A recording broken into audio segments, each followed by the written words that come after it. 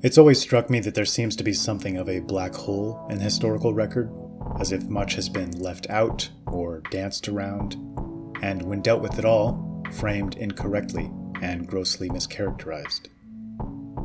On that note, the Scythians seem to be the most appropriate starting point for our journey. In a very real sense, we'll be starting in the middle, as the Scythians seem to be the happy little center with respect to the Indo-European people, the tie that binds. With regards to the span of time, historians and cultural anthropologists often like to place them at the center point between the dawn of recorded history in approximately 3000 BC and the present day. Geographically, they're situated roughly in the center of nearly all major activity until Rome hits her stride and Europe begins to take shape. This centrality is appropriate because they're not only occupying a central role in time and space, but in nearly every other respect as well.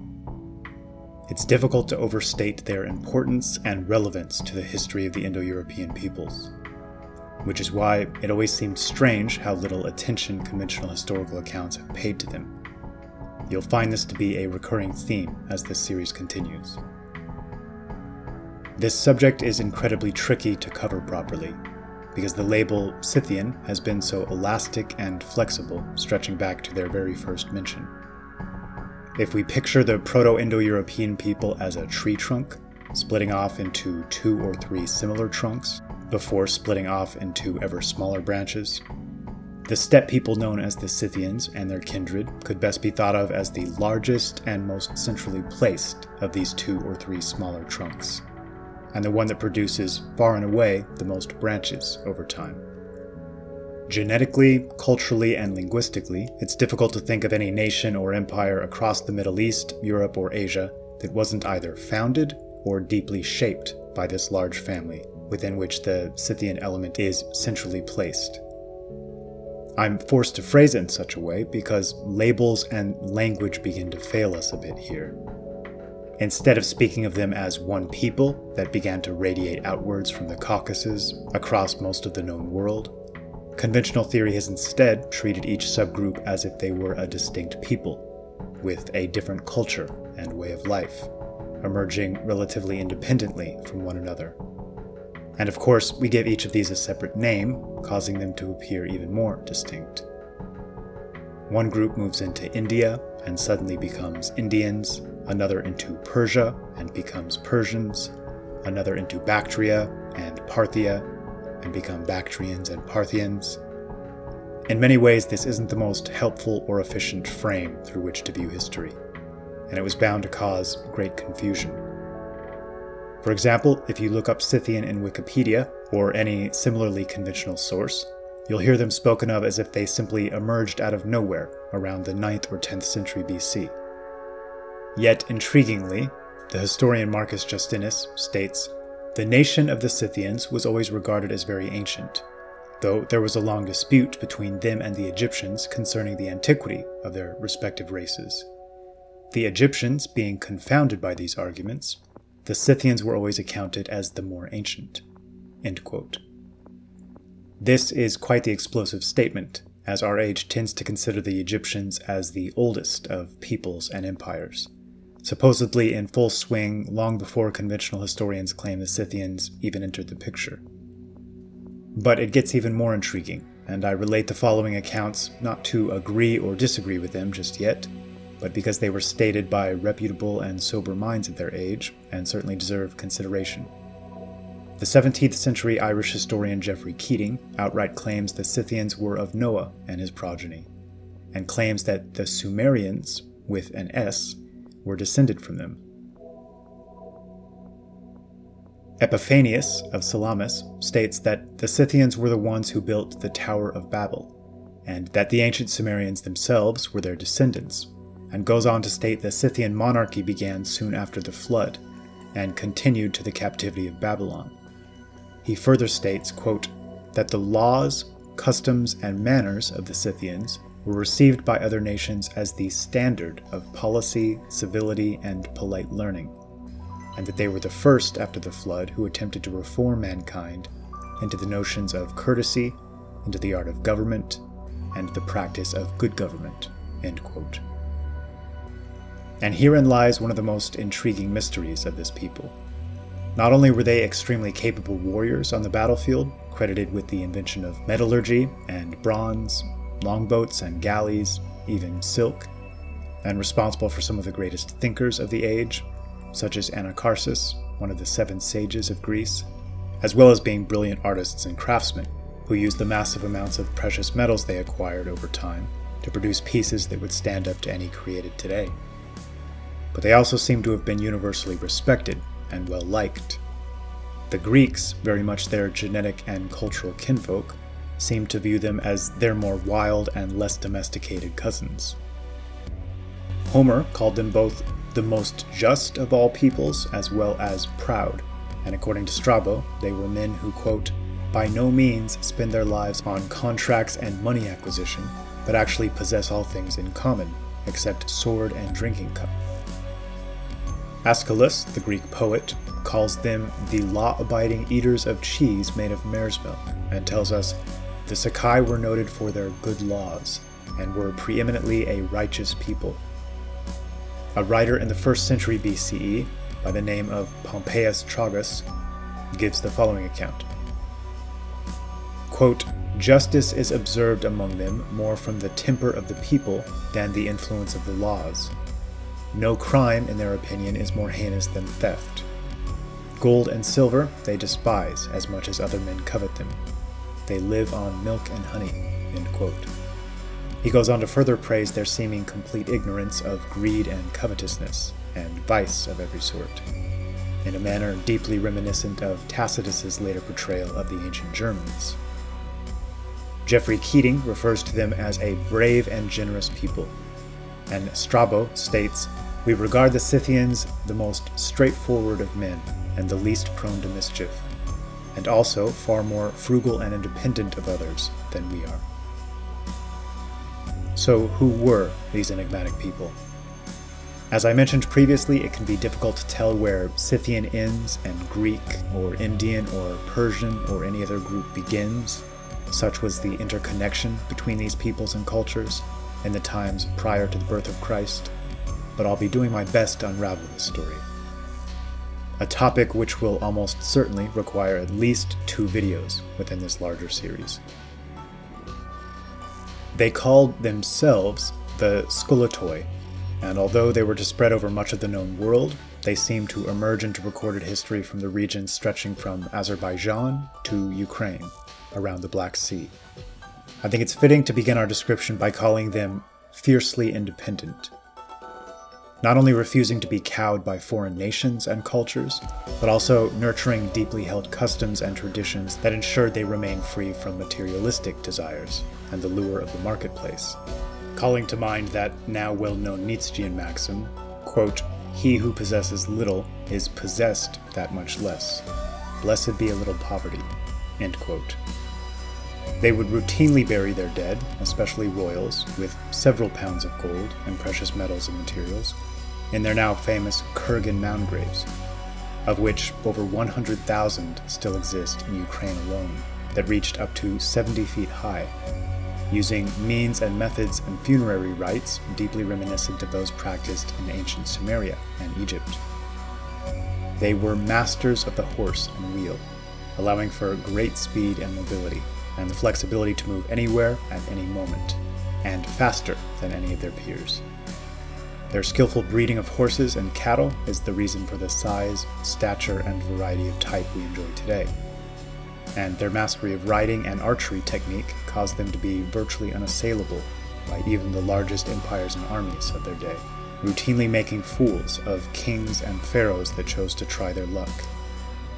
The ancient Persian Aryan custom of all youth learning 3 things, to ride, shoot straight, and always speak the truth, sprung from their cultural root. The chivalric and aristocratic knightly tradition in Europe, in which powerful nobles so often preferred cavalry service, is also almost certainly an outgrowth of Scythian customs. They could move their homes with them on wagons, and seemed undaunted by even the most difficult terrain. This mobility was used to masterful effect against several much larger armies sent to destroy them. They'd lead the enemy deep into their territory while implementing a scorched earth policy behind them. causing impossible strain on their supply lines, threatening starvation and encirclement, choosing to fight only when the odds were strongly in their favor. Pioneers of the recurved bow and its mounted usage that'd later be copied by both Mongol and Hun, Darius himself employed Scythians, no doubt extremely well paid, in the most important and central place in his force, as he waged war with Alexander the Great, who was so impressed with their performance he immediately sought an alliance with the Scythians after the dust settled. Alexander made the peace, but was to make the same mistake so many others would later make with the Germans, Goths, and Vikings. He failed to realize that this was not a unified empire he was dealing with, but something more akin to feudal chieftains. Making an alliance with one doesn't guarantee he doesn't have a brother or a cousin with just as large a force. And soon, Alexander found himself staring down a large force of Scythians across the river Tanai, reportedly stating with defiance that he'd never dare lay a finger on men such as them. Yet if he did, he'd soon discover the difference between men like themselves and Asiatic savages. As I mentioned in the previous video, I think it's most helpful to picture the Indo-European route as spreading out in successive waves, with these waves often conquering or establishing new nations, only to have newer and older waves crash into one another. At the center of this ocean were those who Herodotus calls the True Scyths, or the Royal Scyths, their aristocracy residing at the heart of their territory to which all other Scythians seem to willingly serve, and which Herodotus refers to as the largest and bravest of the Scythian tribes, which look upon all other tribes in the light of servants. These royal Scyths prohibited the enslavement of foreign peoples, and it said they were served only by true-born Scyths of pure blood. There were also extremely rowdy elements, which one might think of as the bodyguard on the front lines. These warriors at the outskirts and borders, especially, were known to drink unmixed wine, with the rest of the world at the time cutting it heavily with water, a habit that caused more than one Greek to go half mad when visiting and attempting to take up the habit for themselves, including the famous story of the Spartan king Cleomenes. They were well acquainted with several drugs, and in what was possibly a ceremonial ritual, used to set up a teepee-like structure with a fire in the middle, on which they'd toss cannabis on the hot stones and imbibe the smoke. Though they seemed to place the highest values on nobility and justice, and were spoken of with praise by all who dealt or warred with them, these were not soft men. Again, much like the later Goths and Germanic peoples, war seemed to be viewed as almost a religious sacrament of sorts, not merely a source of pain and suffering and sadness, but rather something approaching a spiritual experience, and a chance to test one another's mettle, to earn glory through the display of great courage and heroic deeds, a chance to flex both mental and physical muscle in the highest stakes contest known to man. There's a fascinating story about the Scythians being pushed by one brother people from the east, the Massagatai, into another brother people to the west, the Cimmerians, and being forced to attack the latter to avoid the former. The royal element among the Cimmerians, who again were essentially Scythians, now known by a different name, refused to leave the graves of their fathers and flee, and chose instead to divide into two camps and fight one another to the last man as a final hurrah. And when the Scythians arrived, they took possession of an empty land. It's said that some outer tribes had the custom of drinking the blood of the first man they killed as a rite of passage, and would keep trophies as reminders of their victories. It's said that the heads of all slain foes in major battles would be brought to the king to obtain their just share of the winnings. They'd often make drinking cups out of the skulls of their especially respected foes, which they would bring out for important gatherings and major events, and discuss the events behind the obtainment of these grisly souvenirs as they dined. Herodotus tells us that once per year, the governor of each district would mix a large bowl of wine, perhaps in those famous cauldrons of the type we seem to find across every ancient Indo-European culture, and that only those who had killed a foe had the right to drink. The accounts of their dominance during long stretches of time are almost unbelievable. A passage from the works of Pompeius Tragus reads, and I quote, "They thrice aspired to the supreme command in Asia. while they themselves remained always either unmolested or unconquered by any foreign power. Darius, king of the Persians, they forced to quit Scythia in disgraceful flight. They slew Cyrus with his whole army. They cut off, in like manner, Zoparion, a general of Alexander the Great, with all his forces. Of the arms of the Romans they have heard, but have never felt them. They founded the Parthian and Bactrian powers. They are a nation hardy in toils and warfare. Their strength of body is extraordinary. They take possession of nothing of which they fear to lose, and covet, when they are conquerors, nothing but glory. The first that proclaimed war against the Scythians was Sesostris, king of Egypt, previously sending messengers to announce conditions on which they might become his subjects. But the Scythians, who were already apprised by their neighbors of the king's approach, made answer to the deputies, that the prince of so rich a people had been foolish in commencing a war with a poor one, for war was more to be dreaded by himself at home. As the result of the contest was uncertain, prizes of victory there were none, and the ill consequences of defeat were apparent, and that the Scythians, therefore, would not wait till he came to them, since there was so much more to be desired in the hands of the enemy, but would proceed of their own accord to seek the spoil. Nor were their deeds slower than their words, and the king, hearing that they were advancing with such speed, took to flight, and leaving behind him his army and all his military stores, returned in consternation to his own kingdom. Now it's said that the marshlands prevented the Scythians from invading Egypt, in their retreat from which they subdued Asia and made it tributary, imposing, however, only a moderate tribute, rather as a token of their power over it than as a recompense for their victory.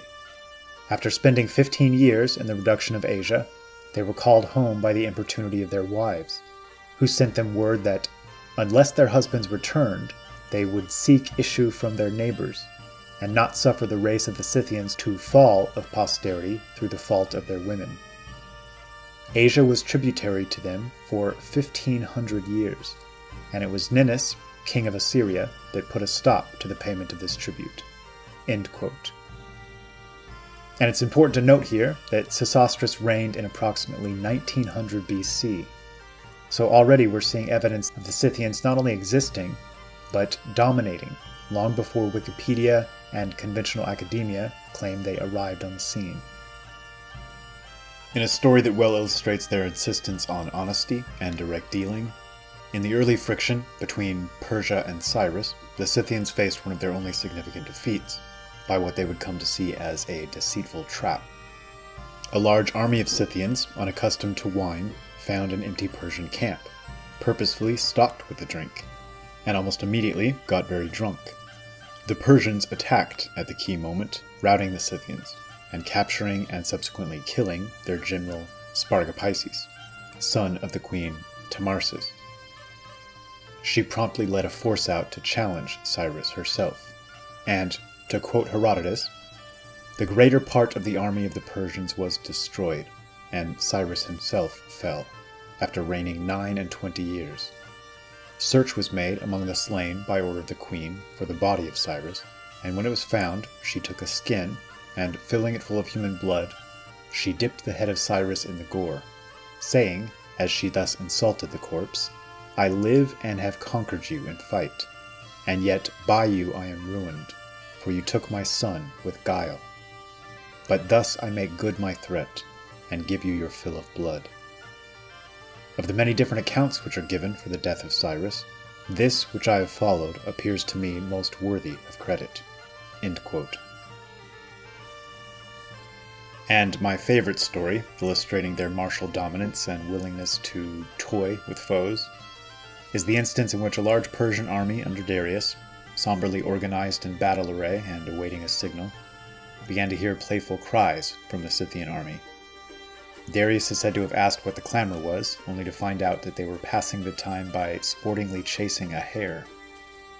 He's said to have stated, quote, "These men have very slight regard for us, and I perceive now that Gobryas spoke rightly about Scythian gifts. Seeing then that, now I myself too think that things are so, we have need of good counsel, in order that retreat homewards may safely be made." It's said that Gobryas replied, O king, even by report I was almost assured of the difficulty of dealing with these men, and when I came I learnt it still more thoroughly, since I saw that they were mocking us. Now therefore my opinion is that as soon as night comes on, we kindle the campfires, as we are wont to do at other times also, and deceive with a false tale those of our men who are weakest to endure hardships, and tie up all the asses, and get us away.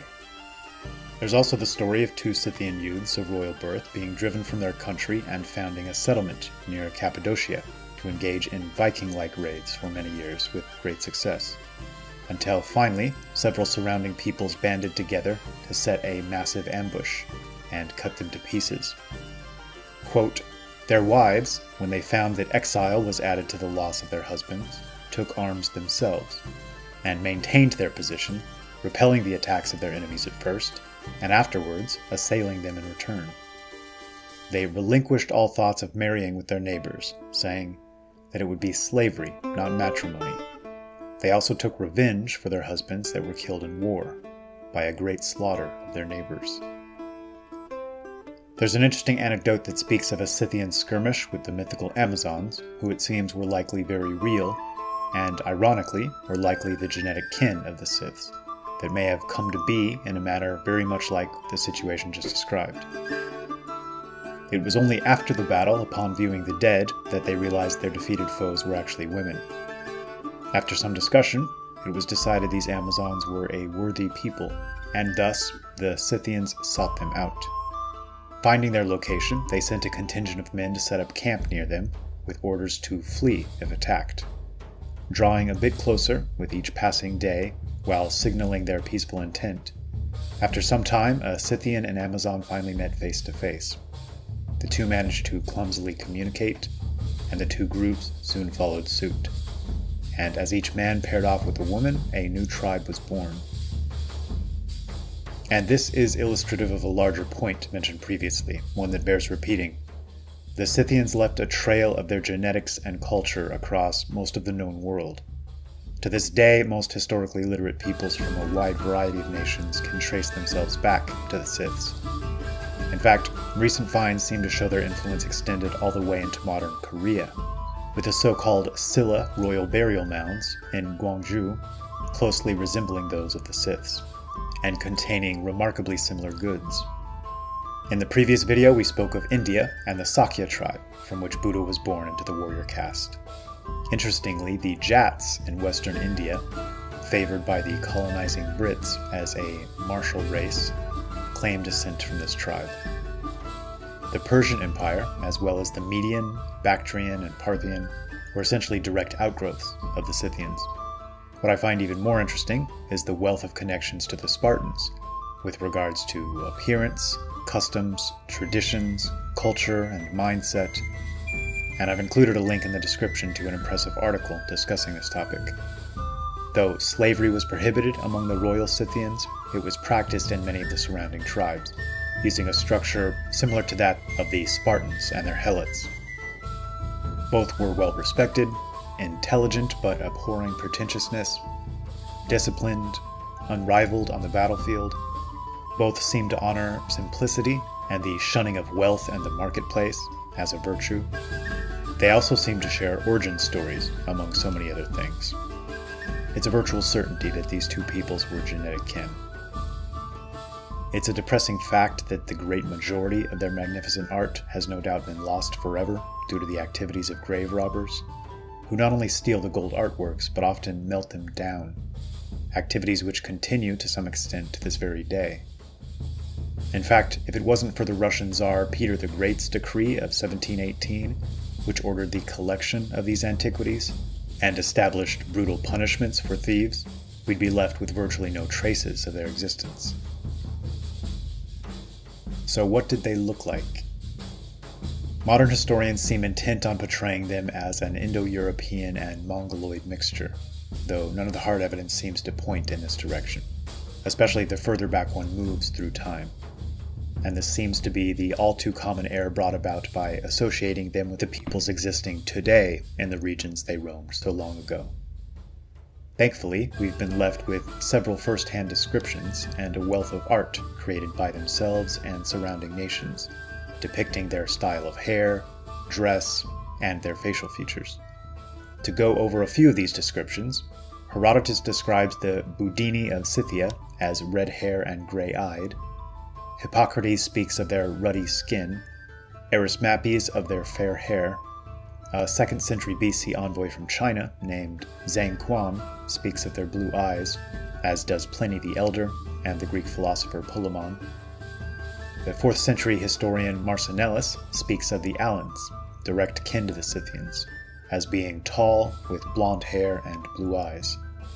It seems much of the Mongoloid admixture probably happened over time, across every nation in which those tribes that didn't move west ended up putting down their roots, as not a single ancient description describes them with physical features that might be deemed Asiatic. Historian Tamara Rice states, quote, "In fact, until sometime in the 5th or 4th century BC, the predominant inhabitants of even western Siberia were a fair-haired people of European origin, and it was after that date that an influx of Mongoloids resulted in a very mixed type of population." And what became of those that moved west? I believe we know these as the Yamnaya people that moved into Europe in waves, starting around 2000 BC. That people most closely resembling the Scythian culture and way of life would undoubtedly be the Goths. Many historians prior to World War II had such trouble drawing dividing lines between the Germanic and Celtic and Scythian peoples that they considered distinctions to be arbitrary. And Sharon Turner, in the History of the Anglo-Saxons, states, "The Anglo-Saxons, Lowland Scotch, Normans, Danes, Norwegians, Swedes, Germans, Dutch, Belgians, Lombards, and Franks have all sprung from that great fountain of the human race, which we have distinguished by the terms Scythian, German, or Gothic." Genetic research seems to bear this out clearly, with the boundaries of the R1A haplogroup matching the vast expanse of their movement over time. Culture and custom seems to bear this out, with the Germanic peoples sharing so much of their historical character and traditions with the Scythians. The similarity in the burial mounds of the Swedish kings in Uppsala with those of the Scythian royalty is striking. And the specific type of R1A genetic signatures found in Norway and Sweden clearly resemble those existing throughout the trail of the Scythians, extending into the Altai region, where many Scyths settled down and left their lasting genetic mark.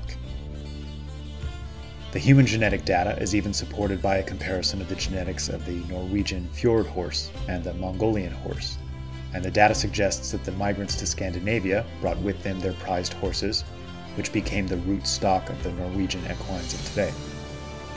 There is also a strong connection to the Polish royal houses, and it's theorized that the famed and feared Polish cavalry hussars were an outgrowth of the Scythian root. Scottish clans, such as the MacDougals, MacDonalds, and McAllisters, also share the same unique genetic markers. And in the Scottish document, the Declaration of Arbroath, the Scottish trace their roots clearly back to Scythia. I spoke earlier of the royal Scythians being known as the true or authentic Scythians. I found an interesting parallel here with the Germanic peoples, who in Latin were known as Germani, which is the plural of the adjective Germanus, which can mean seed, and was often used to mean authentic or genuine. To the Romans, they were known as the authentic Celts. And Nennius, in his account of the arrival of Hengist and Horsa in Thanet, states that messengers were sent to Scythia for reinforcements. The context shows that these in fact came from North Germany, so evidently the name of the genuine Scythians persisted long in Northern Europe. Burials found near Brandenburg dating to the 6th century BC are yet another clear testament to their presence. The skulls discovered in the royal Scythian tombs near Sevan, Armenia, which likely date back to between 900 and 500 BC, show a dolichocephalic type, best matching the modern Nordic type. And there seems to be a great number of parallels with the Scythians and Vikings in particular, across the board. Both had a long history of extracting wealth from neighbors, but rarely wishing to stay and rule, and seemed to prize simplicity, courage, honor, and considered combat to have something akin to a spiritual significance. Both were fiercely independent, often stubborn and prideful. Both equally shunned domesticated life and all of its trappings. It's noted in the Icelandic sagas that men from Asia became the aristocrats of Sweden and Norway, and this can only be a reference to the Scythians and related tribes, who were later to push back eastward as the Rus, leaving behind a ruling caste and the title of the nation we know as Russia today.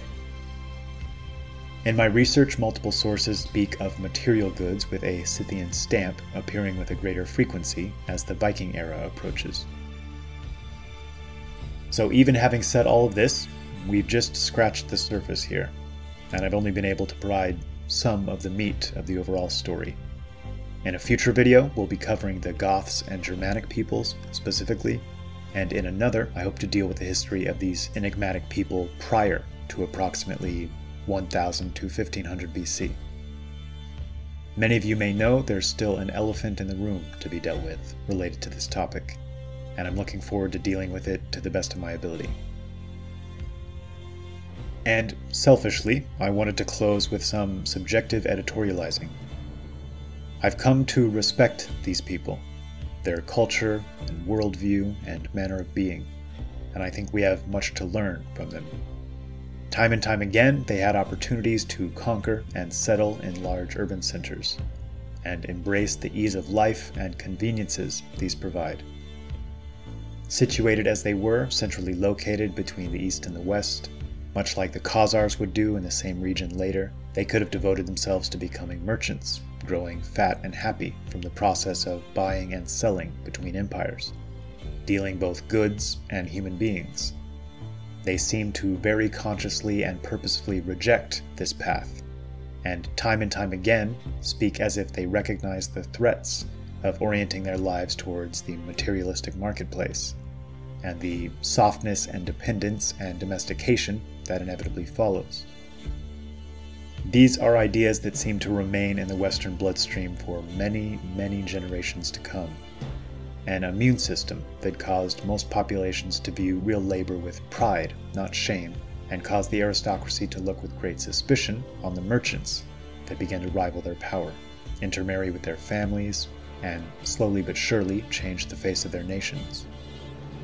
Currently, we orient virtually all of our intellectual energy and efforts towards the marketplace, towards the creation and marketing and buying and selling of goods and services, the majority of which don't seem to be causing an increase in true happiness or fulfillment, and a key few of which seem to be definitively having the opposite effect on a mass scale. The Scythians managed to produce great minds, pioneering inventions, explorers the likes of which we'll probably never know the full exploits of, and might be hard-pressed to believe, even if we did, and a class of strong and robust and self-sufficient men, who seem to have been liked and feared and respected by all that they encountered. And they did so while embracing nature, both within and without. I often wonder what they'd think of our concrete jungles, our sequestering ourselves in cubicles for the lion's share of our days in service to a corporate entity in whom we have no stake, and CEOs and shareholders who we have no personal connection to, and our rush to toss everything that served us so well by the wayside, to adopt every form of newness and novelty without regard to its longer-term ramifications on mind, body, and soul. Though the modern world equates labor and hard work with strife, and equates the minimization of these things with happiness, I have to disagree. Work is psychologically gratifying insofar as we can clearly grasp its purpose and utility. And in this respect, it strikes me that few things could be as deeply gratifying as providing complete self-sufficiency for self and family and tribe, thereby bowing the head and bending the knee to no government, no nation, no foreign individual or corporate construct, least of all those seeking to live parasitically by directly or indirectly imposing servitude on others. We may no longer live in a world of frequent physical conflict, at least not at the moment, and certainly not with bows and arrows and swords and axes. But characteristics like courage are almost equally valuable across all eras, all environments and situational contexts, as are genuineness and trustworthiness, and the discipline to avoid covetousness and petty materialistic pursuits. I can't help but feel that relative to our ancestors, we've largely forgotten how to be men. The proxies of drinking beer and watching football have been substituted for our sense of personal responsibility, our highest responsibilities to family, extended family, to culture and nation, and to the Creator. We've been coaxed into trading true independence and self-sufficiency for a servile consumerism. Instead of our foremost goal being to deeply understand our world and all of its machinations, in order that we might meaningfully improve it and ourselves, we've been convinced to outsource this process of understanding to men who call themselves experts and intellectuals, while we devote the majority of our time and attention to seeking some purely financial edge over our fellow man. Worship of the dollar inevitably makes for small men, turns them into tools of powers they don't understand, and in many cases don't even care to understand. There are much higher and worthier things in this life. The goal of those who currently call the tune is to level every mountain, to cultivate fully dependent and controllable and domesticated men, units and cogs, not individuals. The Scythian would have been their worst nightmare, with an unconquerable spirit and a studiously developed worldview making him eternally immune to this siren song. Modern man, on the other hand, has been shaped into their dream come true. Perhaps it's time we stopped playing another tribe's game and started channeling our inner Scythian.